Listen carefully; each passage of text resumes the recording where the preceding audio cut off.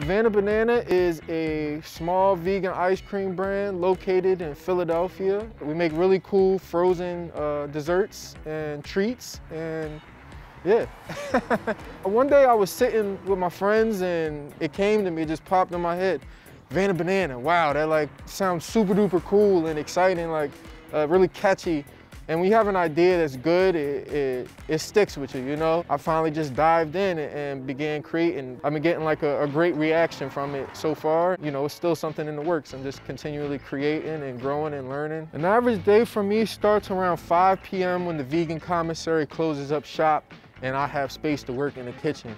I come in there and make all of my ice cream batter, and then I let it chill for 8 hours, and I come in the middle of the night, somewhere between 12 midnight and 3 a.m. and I start churning batter from that time until around 5:30 a.m.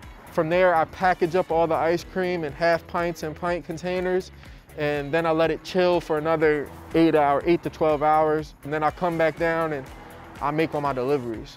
Rose gold ice cream, I feel as though is my greatest attraction piece.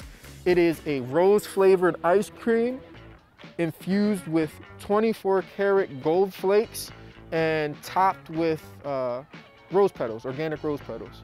I've come so far with just, before you've seen them, 4 little small Cuisine ice cream makers and a hustle and a family that believes in me and a community that supports me. And I definitely think I could take it so much further and create so much more if I just had the capital. So that's why I created the GoFundMe. Any money donated towards my GoFundMe would go towards purchasing a larger ice cream machine.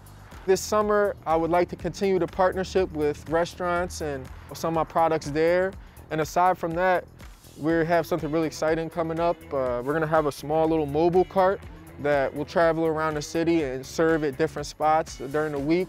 I used to rap before Vannah Banana. I'm constantly trying to think of like a really cool, you know, rap song for my ice cream. I think that'd be really cool.